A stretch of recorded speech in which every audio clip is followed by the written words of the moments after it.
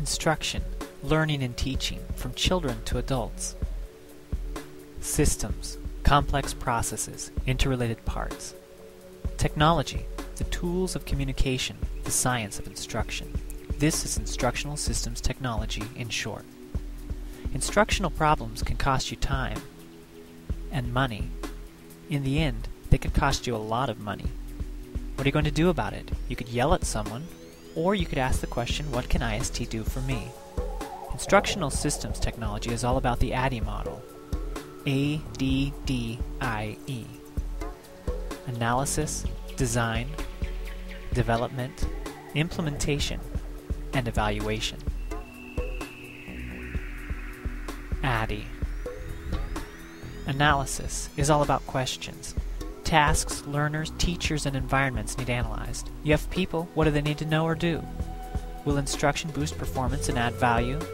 You've got a problem. Let's fix it. Design is all about thinking and working out what the instruction is going to look like, sound like, feel like. It's about speaking out the map for instruction.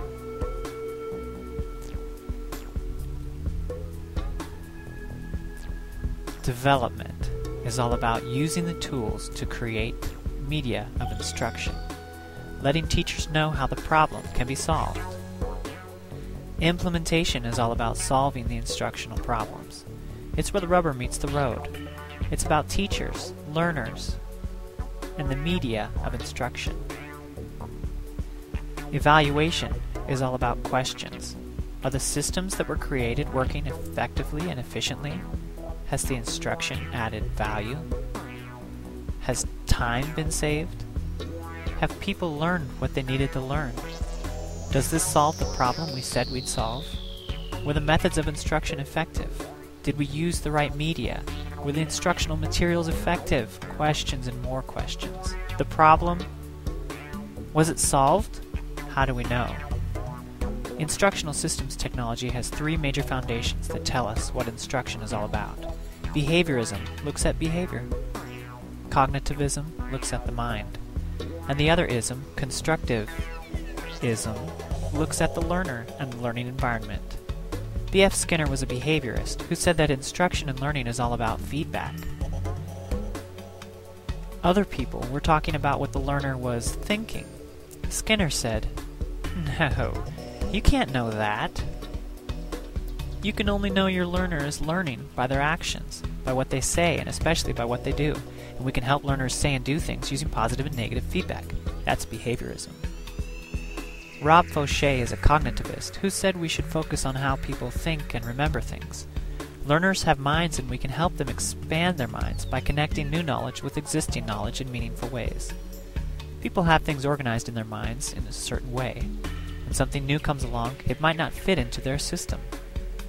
So we should help learners to accommodate the new with the old, or help them create something new. That's cognitivism. Lev Vygotsky was a constructivist who said we should focus on how people learn in situations. Learners come together and help to create knowledge. Instructors become guides, mentors, or fellow adventurers. Everybody asks questions. Everybody interacts. Everybody finds their voice and learns. We find collaboration, authentic problem solving, and continuous learning.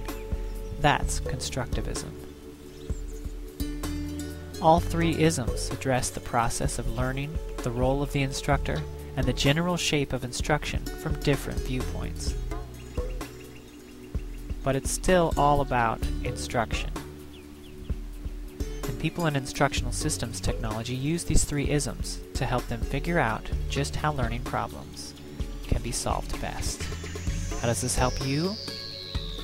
Instructional Systems Technology can help you analyze teaching and learning problems. It can help you design solutions. It can give you the tools to develop quality teaching and learning experiences. It can help you train your people successfully. And it can help you evaluate the processes so that you can save time by training your people right the first time, add value to your services, create and maintain quality training so that people can learn. That's what Instructional Systems Technology is, in short.